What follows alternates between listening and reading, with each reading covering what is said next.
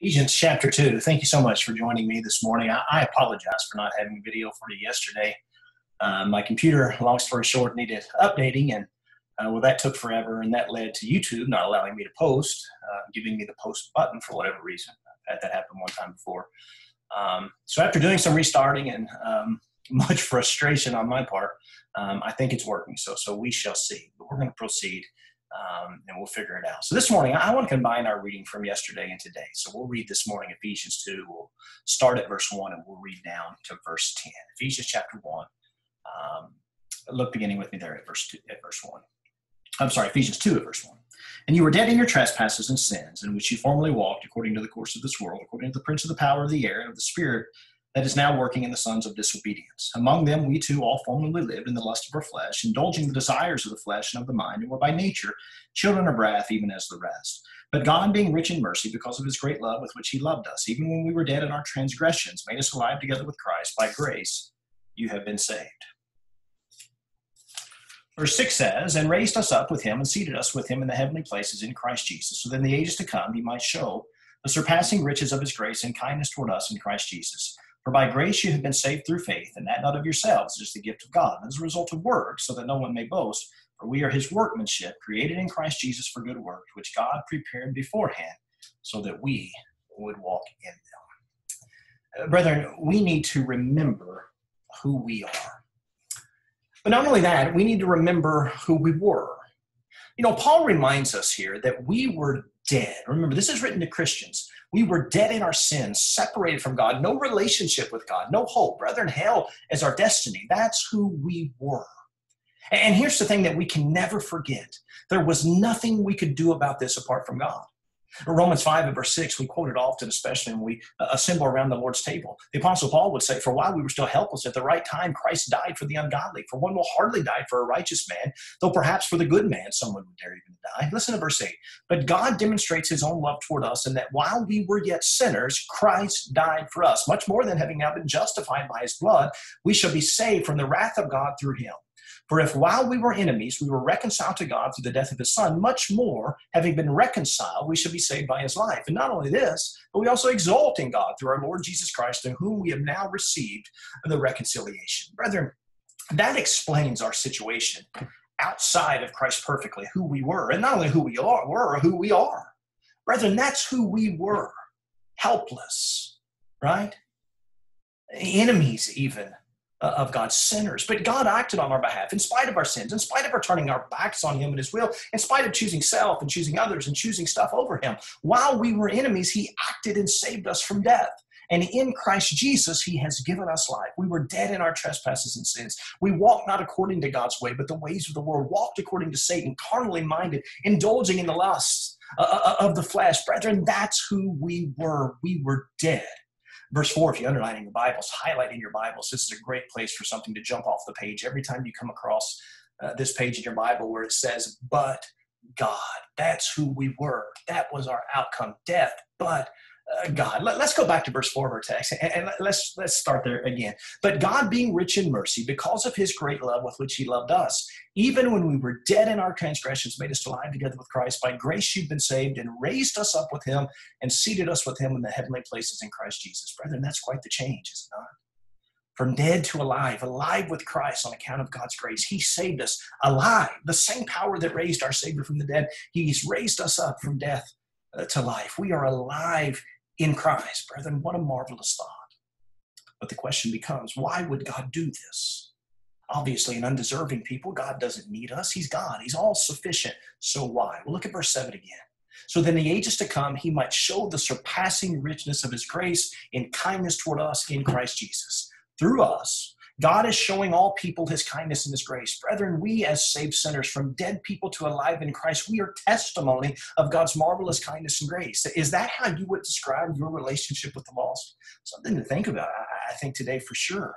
But look at verse 8 again. For by grace you have been saved through faith, and that not of yourselves, it's the gift of God, not as a result of works, so that no one may boast. Paul makes clear here, and brethren, we need to understand this. We are saved by grace. It's not something we do, not something we earn, and certainly as a result of this fact, there's no reason to boast. We're sinners dependent upon God's grace and mercy, period. Our salvation is not because of us. Not enough good, brethren, that we could do to cancel cancel the debt of our sin and earn our salvation. Let's get that. Let's allow this fact to humble us, even to cause us to be more empathetic and compassionate with one another, to be more patient with others. It really should have that effect on us if we're humble and reasonable in our way of thinking of self. But let's also be clear that Paul doesn't just say here that we're saved by grace alone. In fact, I don't see the word alone anywhere here in this text. If you go back to verse 8, Paul says, by grace, Christians here, you have been saved. Then he says, through faith. Brethren, faith is trust. It's trust in God. It's belief. It manifests itself in obedience. Faith is our response to grace to be saved. Faith is our part in this. This doesn't mean that we are meriting anything, but God does demand our faithful response to his grace. I believe that's clear here. So what do we do ultimately what God says, right? By faith, whether it makes sense to us or not. We just do it because we believe. We trust God to save us. You know, one of those initial expressions of our faith is baptism. Why baptism is such a controversial subject in the religious world, it's beyond me. I truly don't understand it. I have some thoughts as to why of the departure from truth, the apostle, but I don't want to go down that road this morning. I'll just remind you a couple of passages for you to spend some time with. Go to Acts 2:38. Spend some time in 1 Peter 3 at verse 21. Spend some time in Colossians 2 at verse 11 and 12. Baptism is an expression of faith. It's the obedience to the will of God. Those who repented and were baptized for the forgiveness of their sins were added to the Lord's church, his eternal kingdom there in Acts 2 at verse 47. Now, certainly we recognize that this is just the start of our faithful response to God's grace, just the beginning of a life led by the Spirit as God and as he directs us through his divinely revealed word, a life characterized by good works. Go back to verse 8 of chapter 2 in our text. He says, for by grace you've been saved through faith, and that not of yourselves. It's the gift of God, not as a result of works, so that no one may boast. For we are his workmanship, created in Christ Jesus for good works, which God prepared beforehand so that we should walk in them. Why did God save us? Because he loves us. Because he wanted through us to show his grace and kindness to the world around us. But notice what we're given, what we're given to this new life for. To do good, he says. He created us to do good. That's our purpose. Brethren, as saved people, dead to alive in Christ, we should wake up every morning with the intention of doing good, glorifying God as we fulfill our purpose. Just going about our day doing good, doing as much good, brethren, as we can do, letting our light shine, showing others a better way. Just one day at a time. What's my purpose today? Good. Just do good today. I like simple. Just do good today. Praise God for our salvation, for our hope in Christ Jesus. Remember who you were. Remember who you are. Remember why you're here. Remember who made all of this possible. And just do good. Brethren, let's pray together. Our Father in heaven, Father, for this day, we're most thankful, Father, for technology that allows us to reach out to one another and be with one another somewhat daily, Father. We're just so very thankful for it. Father, so much on our minds right now as we see our world in much turmoil, Father. We pray for all of those right now in Afghanistan, that those who desire to, whose lives are in jeopardy, that you would bless them, that your will would be done, Father, in all things. Father, we certainly pray for those who are Christians over there to bless them and give them safe passage out of that country at this time, Father. Father, we're mindful right now of our brother Jimmy Wells, Father.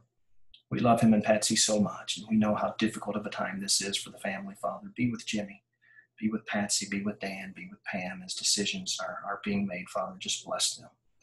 Father, we ask that you be with all those who are suffering. Be with Savannah. Father, be with Ellie, be with Jenny. Be with all those that are battling cancer, Father, for answered prayers, Father. We are most thankful. Father, bless us this day. Be with those who are fighting this pandemic, even some of our own brethren right now who are sick with the virus or quarantining as a result of exposure. Father, be with them. Bless us this day. In Jesus' name we pray.